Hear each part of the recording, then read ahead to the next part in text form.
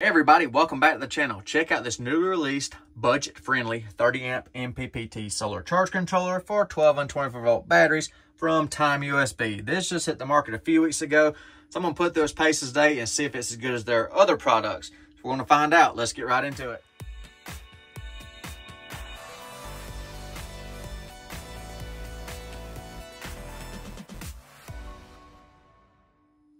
So what do you get when you purchase one of these Timeusb 30 amp solar charge controllers? Well, of course, you get the controller itself, a user manual, to give you a wiring accessory kit. This got all kinds of terminals, heat shrinks. You can make up your wire terminations to hook up to the controller itself. You get a battery temperature sensor for temperature compensated charging for lead acid. This is not used on the lithium setting for this controller, just for lead acid. And they give you some wall anchors so you can mount it to a wall. And if we take a look at the controller, you can see the front of the controller is plastic. We have a display screen right here, user interface buttons. Here's our PV input terminals, our battery output terminals, and our load output terminals. See on the bottom right here, there's where our wires go in right there. There's our temp sensor. And we have an RS-45 port, but there's no information in the manual of what this port is used for. There's no indication of communication protocols or anything like that. And on the side, you see the heat sink right here. It's a nice aluminum heat sink with all kinds of cooling fins, so pretty decent heat sink for a 30 amp controller. We have a grounding lug right here. So you see when you mount it properly like this, that's how you mount it. The heat can naturally rise and cool the controller off. And Timeusb is rating this controller at 390 watts of PV for 12 volt and 780 watts for 24 volt, but a 50 volt maximum input voltage. So now I'll connect some wires to this. I'll put a battery on it and a PV input, and we'll check it out. So I've attached a energy meter on the PV side coming in and on the battery side going out, so we can track power moving through this controller. Of course, if you was using this permanently, besides a test, you would have circuit protection, on the PV side, your load side, your battery side. I'm just doing a bench test. I'm not using circuit protection, so keep that in mind. If you're installing it permanently, please use proper overcurrent protection devices. So I'm going to be charging a 12 volt lithium iron phosphate battery. So I'll connect to the battery right there. That powers up our controller. Of course, you always connect to your battery first. Don't hook your PV up first on solar charge controllers. You always give it its reference point first. This controller is pre-programmed. When you power it up, it's ready to go for lithium iron phosphate batteries. And I'll show you the other settings in just a minute, just showing you the screens right here. So estimating the state of charge at 73%.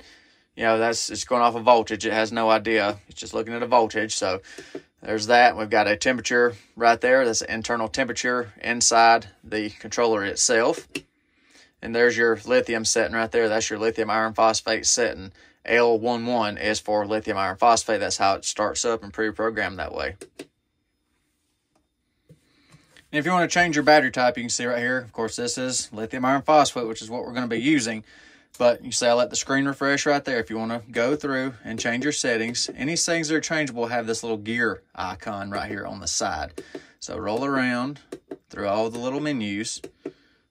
Keep going, keep going, keep going right there. And then you push this one right here and hold it. Then you have a little flashing gear icon right there. Then you can go through and pick whatever type of battery you want. We're going to go back to lithium iron phosphate, and then we'll hold until the gear icon stops flashing. That means that setting is saved, which is lithium iron phosphate. And one thing I realized I did not show you just a second ago is I didn't show you all the different settings and what they mean. So L11 is lithium iron phosphate 12 volt. That's the default setting. L12 is 24 volt lithium iron phosphate. L19 is a liquid battery or flooded lead acid battery. Gel, of course, that's a gel battery. And then AGM. And then that's for other lithium batteries, but there are no specs given for what the charge voltage is for other lithium batteries or any other batteries in general. So I'm going to knock them on that right off the bat.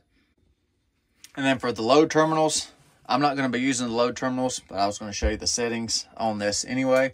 You see I'm in the load settings. I've got the menu flashing right here, the little gear icon flashing.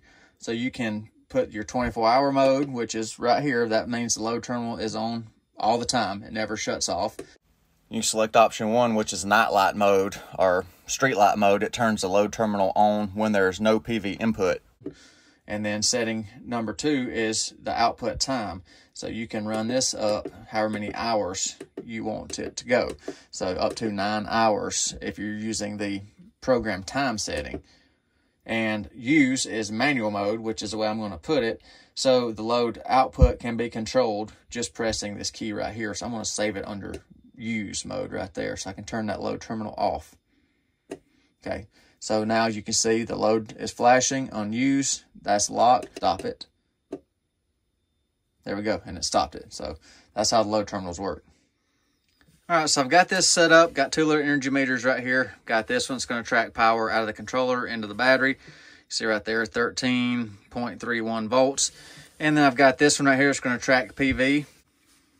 I've got a temporary array set up with a XT60 coming in through the wall for this test to see what this controller can do and track. It's over 400 watts, this array. So it probably is going to exceed this controller's rating, but I want to see the full 30 amps. So I'm going to hook it up now. All right, I just connected the XT60 to this energy meter. So give it a second to track. Going to go through and then over to the battery. So let it track right here first. Let it pick it up. All right, we can see some energy coming through now. Let everything stabilize and we'll get some readings. All right, everything has pretty much stabilized right now. I've got clear skies for a few minutes. I don't know how long this is going to last.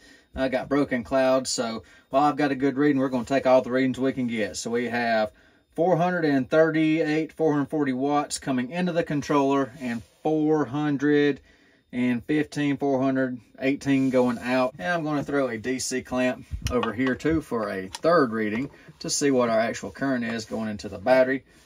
So we're showing 29.63 right there, 30.4, so it's bouncing around where it's tracking. So right at 30 amps. And we got 18 to 19 amps coming in off those parallel set of panels there. On the controller itself, we're showing 13.6. That's it pushing into the battery. So you can see pushing 13.7 over here. There's our temperature. It's not climbed yet. The load terminal energized when I hooked up the battery. So I guess every time you cycle the power, it automatically energizes the load terminal. So be aware of that as well. You can see right here where it's tracking our PV amperage, PV current, battery voltage, battery current. So it's got a rolling display that shows you everything that's going on. And it's not too far off from what the other instruments are showing. So I'll get you one more shot right here. Yeah, I figured a cloud would get us. I'm starting to lose the good power out of it now. So got clouds coming in. It's kind of all over the place in between the broken clouds. So glad I got that high current draw on this thing. So when we're not at max current, another thing I'm noticing too, look at that. It's running a little bit more efficient. So it was current limiting itself apparently at that 400 watt mark. So now that we've got some clouds and stuff coming in, broken sky, it's watts in, watts out is a lot better. And then more clouds coming in. So I'm going to share my final thoughts on this little Timeusb 30 amp charge controller. I'm going to give it to you straight like I always do. This is not my favorite controller. Let me tell you why. The user interface is difficult to set up on this, and the settings, the way they got this, the batteries, L11, L12, all that. If you don't have your manual, you're going to have no idea what that is. And that's another thing. The manual has no information on charge voltages and what the specs are, float voltages, equalization, anything like that for your batteries. I've not referenced their website because me filming right now, I have no internet, and this would be a prime example. Right here, right now, no internet. So only way I'd know what the settings are would be to pick one of the lithium setting for this battery, let it charge all the way up. I don't know if it's going to stop at 14.2, 14.4, 14.6.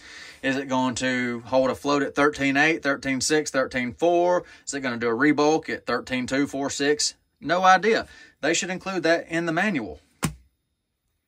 And took the over paneling, no problem. I over paneled it. It current limited at 30 amps. It's probably got good hardware in it. It's just the operator's interface and stuff. It's just poorly executed overall. And the price of this at time of filming is $79. And I've seen this from $70 to $89, everywhere in between. There's no Bluetooth or anything like that if you're looking for Bluetooth.